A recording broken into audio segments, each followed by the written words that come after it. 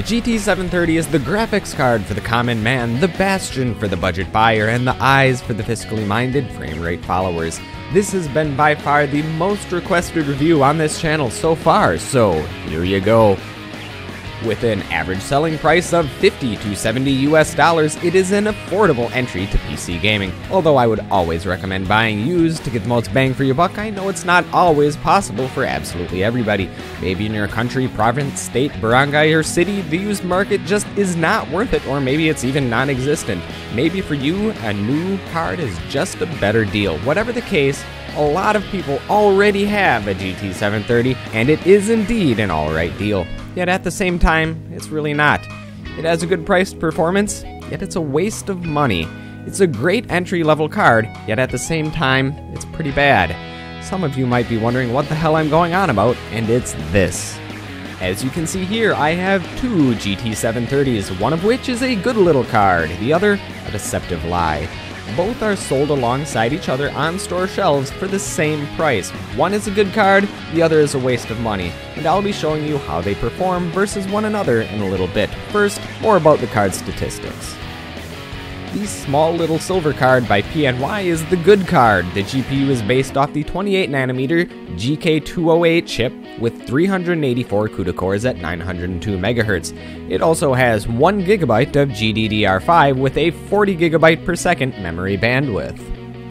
The other card is based off the old 40nm GF108 die, making it the same chip that is in a GT530. With only 96 CUDA cores at 1400 MHz, it has less than 1/3 the compute performance of the other GT730.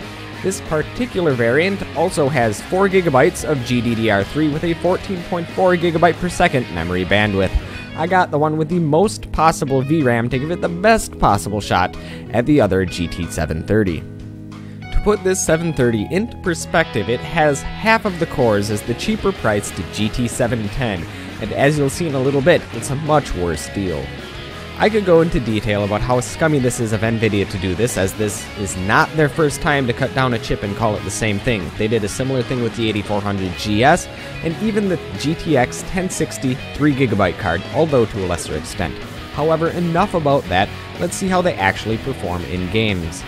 First, we'll see at what settings the 4GB card can manage a playable frame rate, then we'll see how the better card fares at those settings, and then we'll see at what settings the better card can manage and at what frame rate it pulls at those settings. So, first off, Grand Theft Auto 5. On the 4GB 730, we had to drop the settings to their lowest at 720p.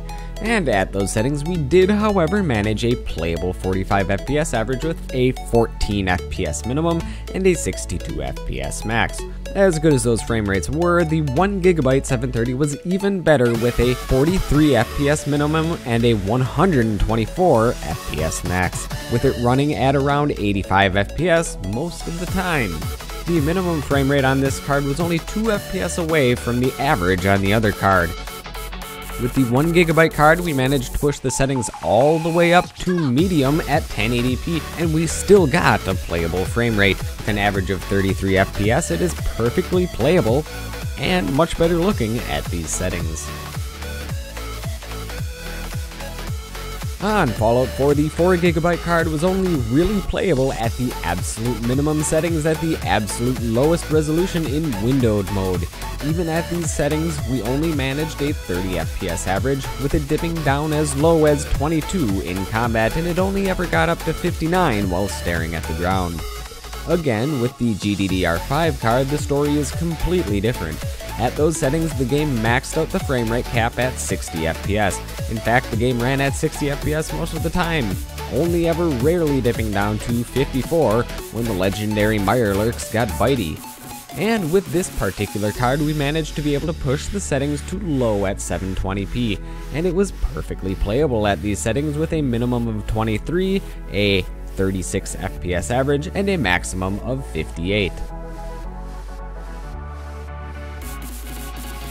On the Witcher at the lowest settings and the lowest resolution, which is 1024 by 768, the GDDR3 card only managed a very unplayable average of 12 FPS, with it reaching as low as 7, but only ever touching 14 while staring at a low-res wall. This story changed drastically with the GDDR5 version of this card. At the same settings and resolution, the 1GB GT730 managed a very playable 31 FPS average, with it only ever dropping down to 21 when the monsters got mischievous, and the frame rate managed to reach 38 when just sitting around playing Gwent. The Witcher is an incredibly hard game to play, so I'm impressed that the card can run it at all.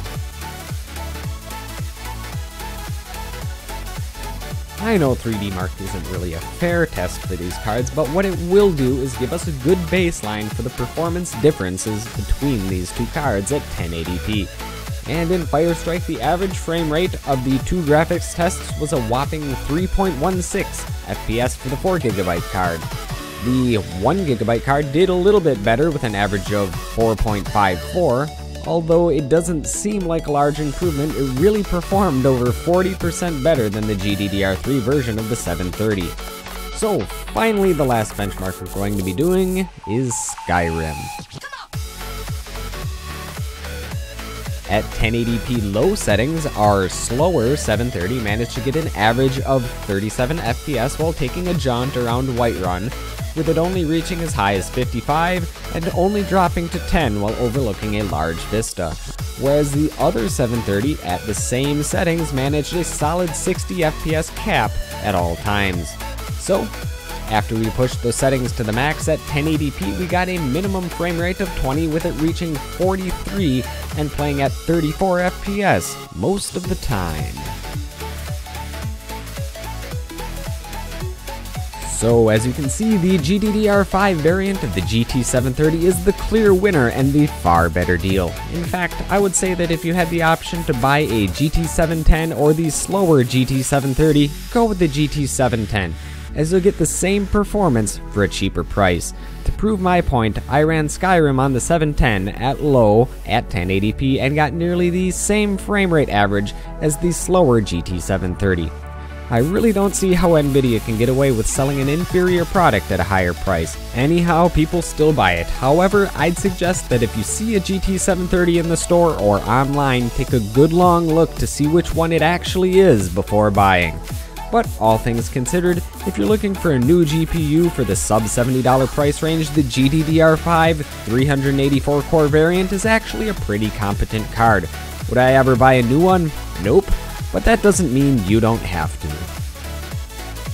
If you like this sort of low-end benchmarking and weird old hardware reviews, make sure to subscribe to keep up to date with all the nonsense that goes on this channel. And as always, thank you folks for watching. May your frame rates be high and your prices low, and I'll catch you folks next time.